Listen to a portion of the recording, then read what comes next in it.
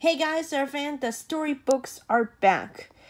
If we have to part 5 of the Backyardigans, say please, a book about manners. And now we just have designs differently from had the comparison, and now we could get part 5. That request for Cody Smith. It is I, Princess Cleotasha of the ancient Egypt, says Tasha. It's great to have a big palace and the servants who wait on me. Hey, where are my servants anyway? Princess Cleotasha clapped her hands. Servant Tyrone, Servant Pablo, Servant Austin. Time to wait on me. The 3 loyal servants hurry over to her. I'm thirsty, she said. Bring me a glass of water. But there is no water, oh princess, says Pablo. The Nile River has dried up. Well, fill it back up, says the princess. All you can, oh princess, says Austin. You must ask Spinigua to tell you the secret of the Nile. Only then will the water return. But first, you must bring her 3 presents they hidden all over the Egypt, says Tyrone. And we will help you to find them, says Austin. Princess Cleotasha and her royal servants set up to find the presents. There's only one thing about Princess Cleotasha, says Pablo. She's never saying please, whispered Tyrone. Or thank you, mumbled Austin. What's the first present for the spy servant, Tyrone? Asked Princess Cleotasha. It's called the Jewels of the Water, answered Tyrone. It is a find inside the hidden pyramid. And they walk and finally stop up the valley, the pyramids. Then they noticed Servant Tyrone was leaning against something that they couldn't ever see. It was a hidden pyramid. Whoosh! A door opened. I found it, the princess yelled, grabbing the huge jewel, the first present for the sprite. She handed it to the Tyrone. It's heavy, you carry it, she ordered him. She never said please, he muttered himself. Okay, what's the second present, Servant Pablo? Asked the princess. It's the yellow lotus flowers that grows on the cliff of Kayak, said Pablo. Let's get going, she ordered. And don't forget my stuff. The 3 loyal servants. Once again, she hadn't forgotten to say please and thank you. After a long journey, they arrived at the cliffs of the Kayak. How are I supposed to get up there? Asked the princess. The stairs, oh, princess, Pablo explained. You go first, she ordered. Servant Pablo shook his head. Once again, she had not asked nicely. Up they climbed. At the top of the cliff was a beautiful meadow filled with colorful lasso flowers.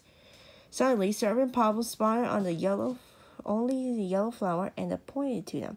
Ooh, the yellow lotus flower. I found it, the princess cried. She plucked the flower and handed it to the Pablo. You carry it. I had to walk down all those stairs. So do I, Pablo says quietly as he followed her down the stairs. Behold, I found the second present for the spine, announced the princess as she reached the bottom of the crypt. 2 presents down, 1 to go. Where to next?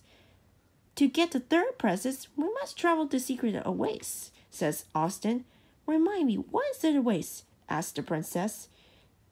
It's a green place with the trees and water in the middle of the desert, Austin replied. Let's get that last present now, ordered the princess. And don't forget my stuff." And 3 royal servants were all thinking the same thing. She forgot to say please again. They all walk and walk until they reach the secret oasis. The third present is a drinking of water from the secret oasis, says Austin, handing the princess a golden cup. "Great! I got a third present," the princess cheered. She scooped up the crystal clear water and handed it to the servant Austin. "You carry it," she demanded. "Now, I have 3 all presents. It's time to go talk to that spy. Let's go, my loyal royal servants, to Spy Niqua." They traveled through the desert, and they all dry up banks of the Nile. At last they saw Spy Niqua. "Greetings, Spy Niqua," said the princess. "I'm a loyal Princess Cleopatra, and I have brought you the 3 presents. They are the jewel of waters, the lasses flowers, and the golden cup of water from the secret oasis."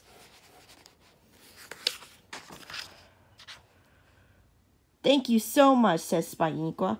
"What a lovely presents. Do you get them all by yourself?"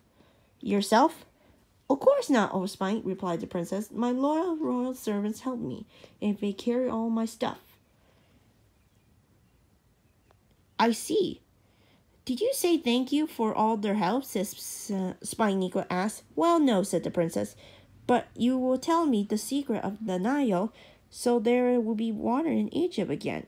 "Okay," replied the spy. "The secret is to almost everything is to always say please and thank you. You can start by saying thank you to your servants who did all the work for you," whispered the Spy Niqua to the princess. The princess looked surprised. Then she turned to her servants. "Thank you for telling me and doing all of the work," she said nicely. "You're welcome," said all 3 of them together. "And thank you, old Spy, for telling me of the secret of the Nile," Princess Cleopatra said. "You're welcome," said the spy. And just like that, the Nile River began filling back up with water. Everyone cheered. "And now you won't say all please join me for a snack?" Tasha asked them politely. "Thank you, we love to," said everyone else. And they went back to Tasha's house for snack. And that's for part 5. Thanks for watching.